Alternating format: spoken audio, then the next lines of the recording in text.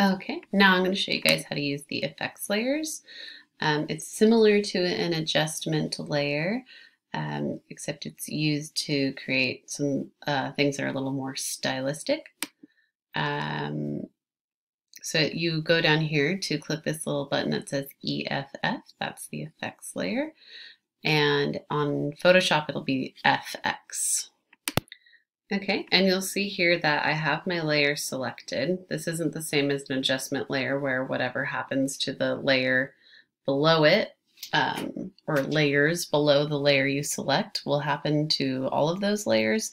It only happens to the layer that you're selecting. So I have my layer selected, and let's say I wanted to create a shadow.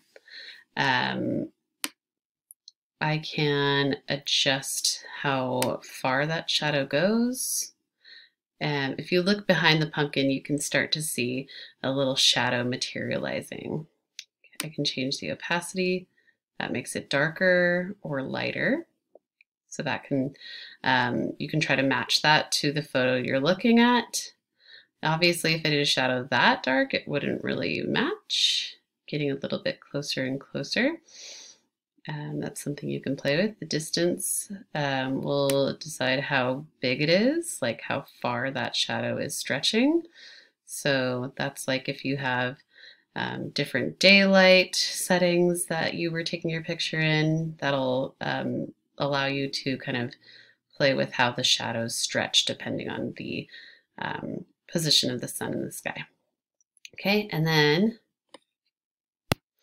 I can also alter where that shadow is falling by playing with the dial here for the angle.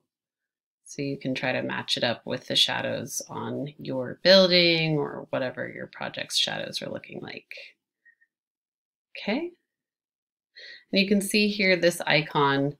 If you're having any confusion on your image, maybe like the shadows are a little bit too dark in the background, so it's hard to see it, you can see on this icon right here what's happening to your object. So you can see that distance is going further and further away. You can see that the angle is changing position. You can see how the opacity is changing. Okay, and you can use some of these other options. You can play around with those on your own. Yeah, you can see that this is how we can start using the effects to create some more believable imagery.